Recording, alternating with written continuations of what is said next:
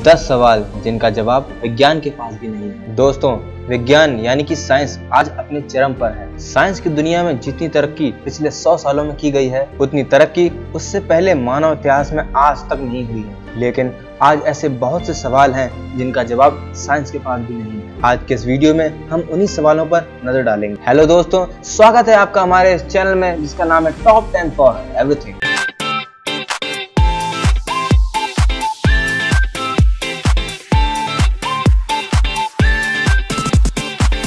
तो शुरू करते हैं आज का वीडियो। चेतना यानी कि कॉन्शियसनेस, इसका जवाब आज तक साइंस नहीं दे पाया है। कॉन्शियसनेस कैसे बनती है? क्या ये हमारे दिमाग के अलग अलग रीजन के कॉम्बिनेशन और कोऑर्डिनेशन से बनती है, या हमारे दिमाग का कोई खास हिस्सा इसे कॉन्शियस रखता है? इसका जवाब आज तक साइंस नहीं दे पाई है। हम सपना क्यों देखते हैं?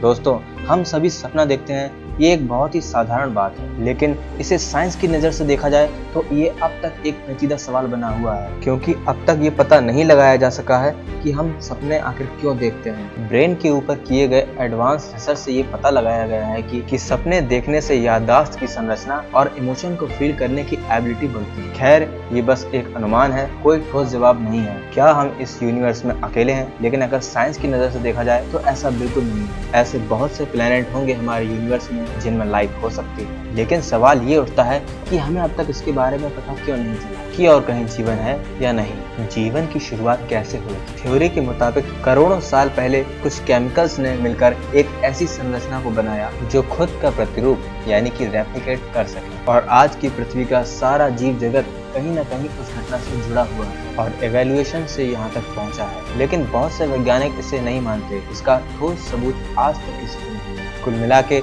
साइंस की नज़र में ये आज तक एक मिस्ट्री बनी हुई है कि जीवन की शुरुआत कैसे हुई, हमारा यूनिवर्स किस चीज से बना है। वैज्ञानिकों के अनुसार हम अपने यूनिवर्स में जो कुछ भी देखते हैं यानी कि मैटर, जो कि पूरी यूनिवर्स का सिर्फ 5% हिस्सा है, बाकी इस यूनिवर्स का 95% भाग किस चीज से बना हुआ है ये आज भी पता नहीं लगाया जा सका है। हालांकि इसको नाम दिया गया है एंटी मैटर, लेकिन इसके बारे में भी किसी को कुछ भी जानकारी नहीं है। क्या पैरेलल यूनिवर्स होते हैं? दोस्तों, ये साइंस का एक बहुत ही पेचीदा सवाल है। अगर हम बिग बैंग और स्ट्रिंग थ्योरी को सच मान लें तो पैरेलल यूनिवर्स सच में होंगे। इमेजिन कीजिए, एक ऐसा यूनिवर्स होगा जिसमें आप भारत के पीएम, और एक ऐसा यूनिवर्स होगा जिसमें आप एक इंटरनेशनल क्रिकेटर होंगे, और एक ऐसा भी यूनिवर्स होगा जहां सिर्फ आप ही होंगे और एक अलग वेशभूषा में दिखेंगे। खैर, कई साइंटिस्ट मानते हैं कि पैरेलल यूनिवर्स होते हैं, लेकिन साबित करना बिल्कुल नामुमकिन है। ब्लैक होल के अंदर क्या होगा? दोस्तों, ब्लैक होल का आइडिया तो आप सभी को होगा कि ये क्या है। जब बहुत सारा मास ग्रेविटी के जरिए एक जगह पर इकट्ठा हो जाए और एक बहुत टेंस वस्तु बन जाए तो वो एक ब्लैक होल कहलाता है। साइंटिस्ट ने पता लगाया है कि ब्लैक होल के सरफेस पर वक्त रुक जाता है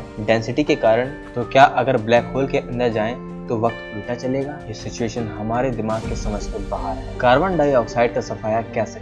दोस्तों, सैकड़ों सालों से इंसान पॉल्यूशन फैला रहा है। पॉल्यूशन का एक हिस्सा कार्बन डाइऑक्साइड को माना जाता है। सैकड़ों सालों से इंसान वातावरण में कार्बन डाइऑक्साइड छोड़ता आ रहा है, जो कि धरती में बॉन्ड की तरह था। अब सवाल आता है कि इन सारे कार्बन डाइऑक्साइड को धरती में लॉक कैसे किया जैसे वो पहले था? इसका जवाब साइंस के पास भी नहीं है। समंदर की गहराई में क्या है? दोस्तों, ऐसा कहा जाता है कि हम जितना स्पेस के बारे में और ब्रह्मांड के बारे में जानते हैं, उतना हम अपनी ही धरती में मौजूद समुद्र के बारे में नहीं जानते। और ये सही भी है, क्योंकि इंसान ने सिर्फ 5% समुद्र की गहराई की खोज की है। बाकी समुद्र की 95% गहराई अभी भी एक्सप्लोर नहीं हुई। तो दोस्तों, ये थे कुछ ऐसे रोचक तथ्य और सवाल जिनका जवाब विज्ञान के पास आज भी नहीं है। तो उम्मीद है आपको हमारे वीडियो पसंद आया होगा। धन्यवाद।